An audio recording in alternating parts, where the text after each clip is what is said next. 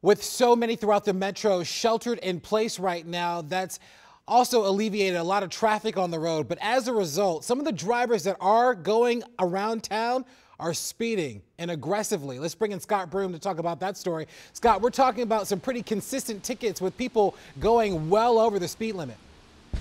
Yeah, the interesting thing is we have speed camera data that's tracking all of this, and there are speeding violations that are pretty egregious, 90 to 99 miles per hour, and that category in Montgomery County is way up, over 52%.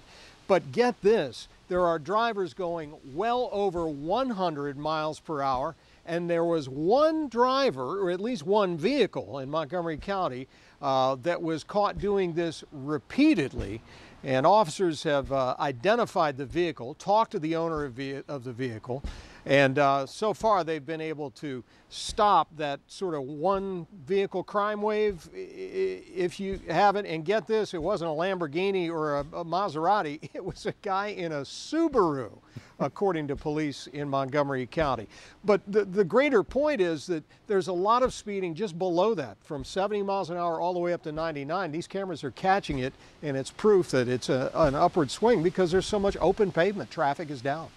You know, I think one thing that we have to consider in all of this, Scott, is that, you know, we can't kind of take what is a temporary situation as kind of a long-term trend. Eventually, traffic will get back to normal. People will be heading back to work. Things will be congested as they normally are. And being able to speed like this will not be the wave of the future. Scott, thank you. And if you have questions about the traffic that you're starting to see in and around your neighborhood, let us know. Send us a text message, 202-895-5599.